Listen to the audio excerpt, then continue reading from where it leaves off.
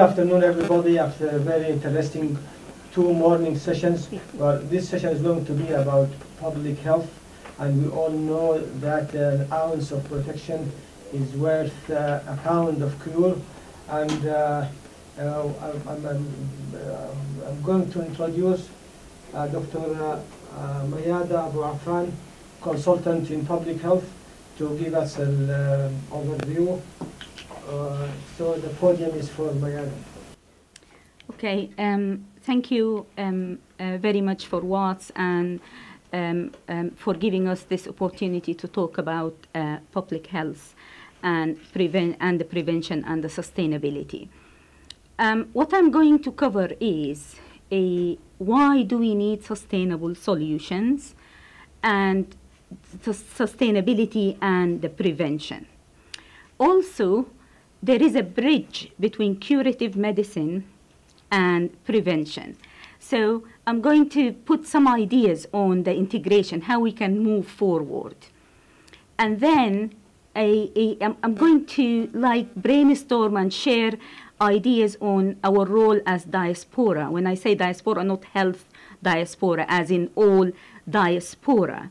And then because the task is massive, I thought to remind myself and you as well of how we can manage change. What are the drivers and the really challenges of change. And just a few words around the term of adaptive leadership, because that is the way if you want to make a difference in a very really challenging situation.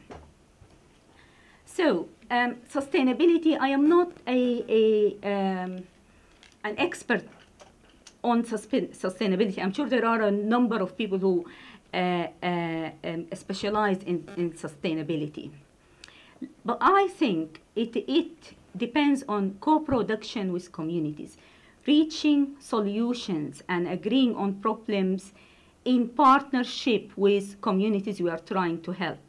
It's not about closing ourselves in a dark room and coming up with a solution from our own perspective as experts or as diaspora. It also depends on financial security. That our resources will always be scarce. So we need to maximize the utilization of existing resources. And as Dr. Mohammed Al-Tom said, the focus on prevention. Prevention is cheap, it does work, and it ensures sustainability. And also, sustainability depends on local and international leadership and goodwill. I am going to talk about it from the prevention from a system-wide based on the WHO framework, and my colleague Muna is going to talk about it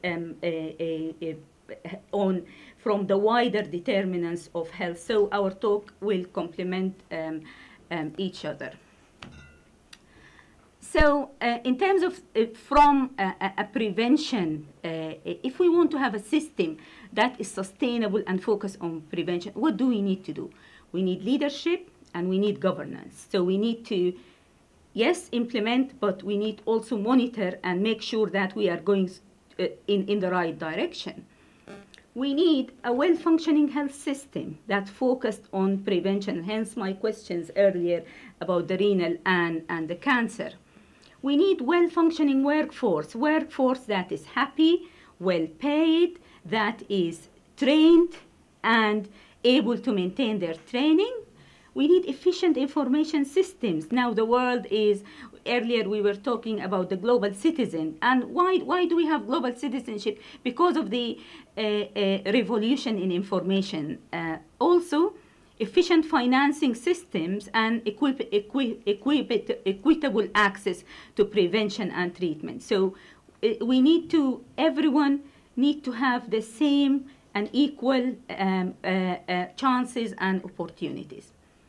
So this is, I'm not sure if you can see this. This is the crunch of my presentation. So why focus on prevention and the wider determinants of health? Why? So if you look at this, 45% of health outcomes death and illness is dependent on the social and the environment. And this is evidence-based research from a Canadian research, followed by 40% due to healthy behaviors. So in total, we are talking about 85% that is modifiable factors we can have control on from the environment and the wider system, from the behavior, which is the prevention, which I will focus on, and then only 15% from healthcare. Hospitals, GPs, medicine, imaging, only 15% contribution to improving health and improving life expectancy and healthy life expectancy. So, the integration of curative medicine and prevention. Now, why we need that? Now, all our focus on that 15%. So, we need to move that from the emerge the 15% and the 40%. That will give us 45%. So how can we do that? Okay, how can we ensure that the starting point of every health and well-being initiative or every cancer pathway or others starts from the prevention? So the first question is, how do we achieve paradigm shift in thinking towards prevention? I thought first education in schools, everything, hand washing, healthy eating, and the concept of prevention, and parents' education. This is how we should start. And then the role of graduate and postgraduate medical schools. Now in I am the kid. I missed all my community medicine because I didn't feel it was important when I was in medical school. No one showed me the value of spending time attending, because the way we teach public health and prevention is very dry and not interesting. And my second question, how to embed prevention across pathways? A colleague asked about the liver disease, and they wanted guidelines on liver disease. The starting should be prevention. Cancer, anywhere, renal disease. So we need to think about when we are addressing a problem, we have to address it from a prevention point of view, all the health and safety in terms of engineering and in terms of, and the aviation industry actually is very sophisticated in and matured in terms of the prevention. And then how to improve communities, how to involve communities to promote self-care. And we have to, communities, they have to be knowledgeable and they have to take care of themselves. And here there is a concept of patient expert. The patient, they are the expert in terms of focusing on and managing their own problems. So we want people to take responsibility. When they need healthcare, they can access high quality healthcare, and then that healthcare should prevent them from needing the medicine again or the problem. A diabetic should be able to manage themselves, and they don't need the hospital, and they don't need the health care. So, and I'm going also to suggest there is now an emerging concept called lifestyle medicine. Okay, exercise, healthy weight, optimum nutrition. That is the 85% concept of us staying healthy, and emerging evidence like the honey, the immune modulators. Nutrition has got huge power. Optimal nutrition has got huge power in improving health and maintaining good health. So how can we do this together as a diaspora? a number of my colleagues mentioned earlier, we as Diaspora, we are divided. We don't have a commonality and we don't have a common vision. So I think the first step, we need to come together.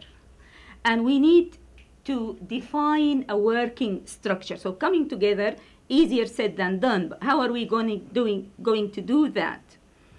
And then also, we need to develop a vision. Yes, we came together, a vision of why, what do we want to achieve, how are we going to achieve it, and then the so what, the question of the research, and the so what, the evaluation of what we are going to do.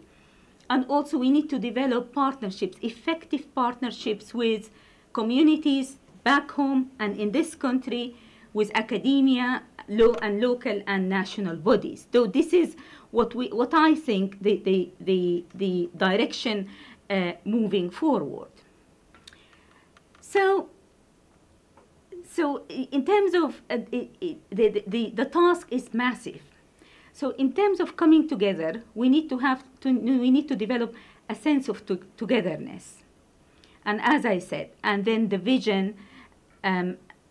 So in terms of change, so if we decided today we are going to come together to do something, okay, how are we going to manage that? How are we going to embed that in our day-to-day life, our busy life? And I thought just a reminder of the change equation. Change will not happen unless we are dissatisfied with the current situation, unless what we want to achieve is better and we are sure it is going to make a difference. So, and as I said, you have to really agree we need to change. We do have the vision to go forward, okay? We have the environment or the change agent in place, and also a plan of how we are going to assess the resistance or the barriers. And constant advocacy. We need to talk about our role as a diaspora coming together to do something, and also locally owned benefits and plans. So if a diaspora, I am from Sudan, we have colleagues from Nigeria, we cannot develop our plans in isolation. It has to be locally and collectively owned with our partners back home.